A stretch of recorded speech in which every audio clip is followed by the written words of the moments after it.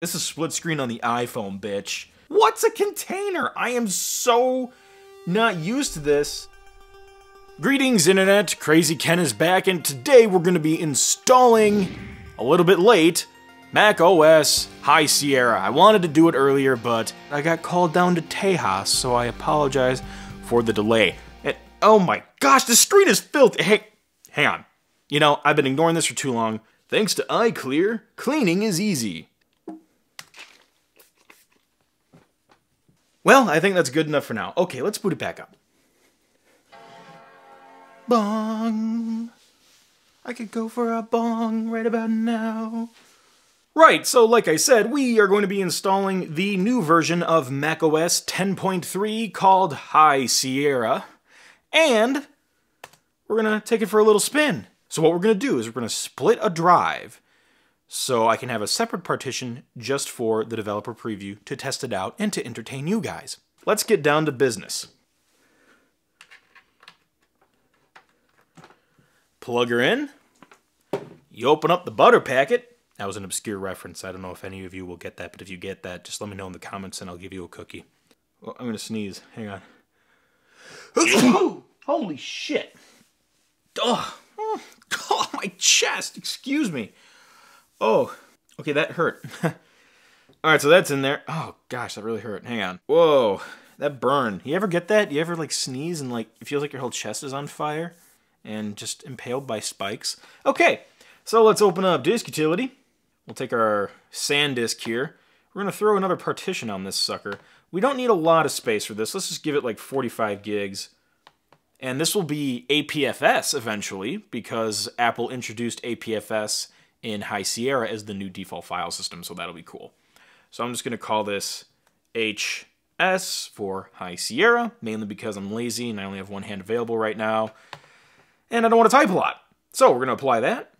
This partition will be added, this partition will be resized. New partitions will be erased. Let's partition. And there we go, it's finished. All right, we are done there. Let's close out of this sucker. Now we're going to open up the installer, which I don't recall them using this logo before.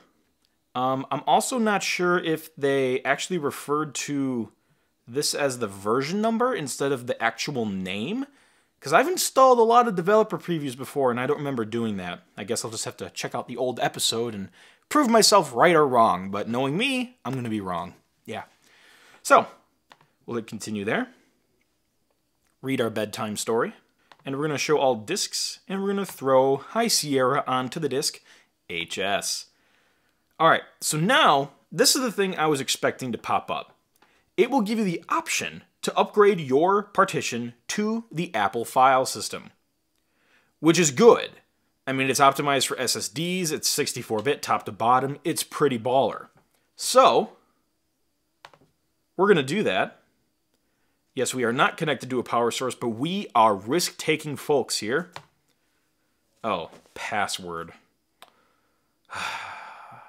That means I gotta stand up and type stuff in. Okay. There we go. 29 seconds remaining until the 2 hours remaining indicator shows up. And we are ready to restart. Alright, so we're at about 18 minutes remaining now, and then hopefully the setup is pretty simple and we can take this sucker for a little spin. Okay, just rebooted a couple times and the time indicator went away. And rebooted again. Okay, this is exciting. It's like NASCAR. Left turn, left turn, left turn. What's next? I don't know. Let's see if our time indicator comes back. And I know right when I get up, it's going to come back. So I'm just going to wait here until something happens. Because everything interesting happens when I turn away. It still shows the old Sierra logo up there. Continuity foul. 10 yards. Some sports thing. Anyway, we're going to hit agree. Alright, Express setup. This is new. Siri helps you get things done just by asking. You can send a message, dictate, allow maps. What's alright? So what's a customized setup? Oh, I see what it's doing. That's kind of cool. Let's do custom. No, let's not turn that on. I'm loving the new Siri icon here. It's like one of those plasma spheres, you know, you probably used to play with when you were a kid. Yeah, that looks cool. And there we are, ladies and germs. We are in macOS High Sierra. Okay, I don't know what this Untitled drive is. Oh, it went away. Well, that was rude. Okay, well, here we are. There's Siri. Siri here. How may I help you? Oh, you can go away for now. Now, they said the voice sounds all new and all that stuff, but it does not sound new right now, so maybe they're working on that. That sounded just the same as it always does to me right there. And here we are, macOS. Again, they probably haven't updated that just yet. Okay, so who wants to bet that the icon for Siri is going to change with the next release of macOS? Come on, place your bets now, because it already changed it once. Let's see if they change it in 10.14. And I think I already found my new feature that I love. It's the ability to control how documents open up in tabs, because sometimes they'll just open up in tabs when you really don't want them to, and it's annoying as shit. So I'm glad Apple fixed that there. That's really nice. And also the slightly larger show all button up there, that's good. That's really beautiful. I've been wanting that for a long time. I have no idea why they changed that. It was fine before, whatever. Alright, so we clearly have some new things going on with APFS here. First of all, the disk utility app got tweaked a little bit, and we have some nice large storage indicators up there. That's pretty cool. But now, this is different. Shared by 4 volumes. I'm not quite sure what that means. I really should read the technology briefing for APFS. I'm so behind with this new stuff. But I'm not sure what it means by shared there. And also, we have an add and delete button. So like if I delete it, it's like deleting HS will delete all data stored on it and cannot be undone. Well, that's probably impossible because we're actually booted off of that right now. But when you add, check this out.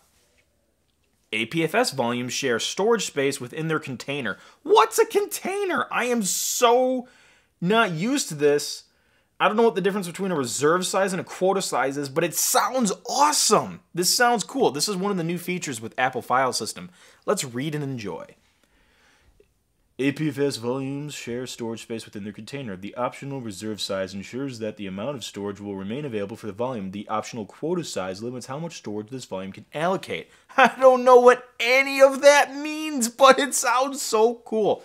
I'm such a noob at this stuff. And then we have our different APFS options as well. And also in the partition sheet, we have our format options, including the 4 new APFS options too. So yes, they're really pushing APFS, which I am liking.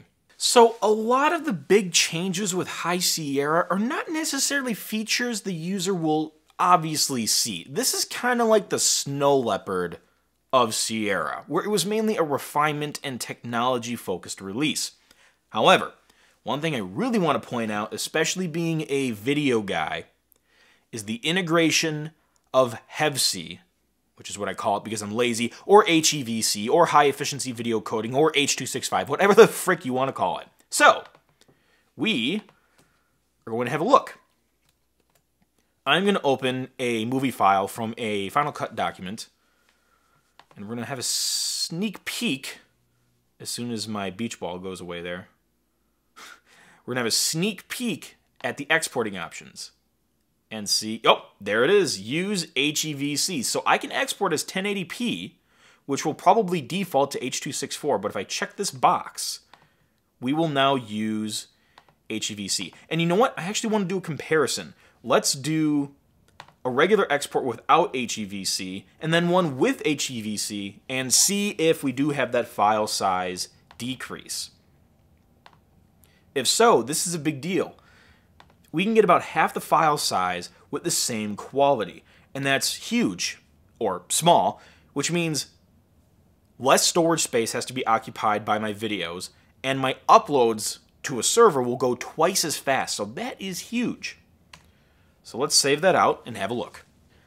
And as we can see, that conversion time is taking significantly longer now, and we are running off of an external hard drive, so... But the other cool thing is Final Cut Pro and other apps are going to be adopting this, which, you know, Adobe already did with Premiere. So then, for future videos, I can just export right to HEVC without having to convert later on. But the conversion option appears to be there, built right into QuickTime. Actually, I just remembered something about HEVC. My computer predates the supported models that have hardware-accelerated HEVC support. So I just thought, you know, when I use Final Cut Pro, which already exports really fast, as I showed in this other episode, it may take longer to export HEVC, so I'll have to gauge if it's worth it or not, depending on how long the encode times are. Because this computer is several years old. Now, if this was a newer model that supported the hardware-accelerated HEVC, then I'm imagining this would be going a lot faster. But again, this is a late 2013 MacBook Pro. You know, I'm just innocently over here watching the amazing world of Gumball at the sidelines while I'm waiting for the computer to do its thing, and this shit happens. This is iOS 10. Yeah, this isn't even the beta. This is 10. The current version, the current stable version, and well, this is what you got. Years of R&D, and this still happens. I guess there is that dot update out that I've been ignoring. Maybe I shouldn't have ignored that. Oh, yeah, I can just... Yeah, oh, this is beautiful. This interface, this is what I like. This is split screen on the iPhone, bitch. Yeah, let's just watch The Incredibles. Yeah, screw this. Let's just... Alright, it looks like it's almost done. Please don't fail. Please don't fail. Please don't fail. Please don't fail. There we go. Alright, so... That took a long time to convert. In fact, it was probably not worth it. But again, this is older hardware and we are booted externally. So whatever, that will affect performance. But yes, the H.265 or HEVC version of the video is 35.3 megabytes. And this one is 48.8. So in this case, it definitely wasn't half, but it is still a smaller file. Hang on, we got a new development here. So I'm seeing something new here. This is the H.264 version. And this is the HEVC version. The colors look a little different.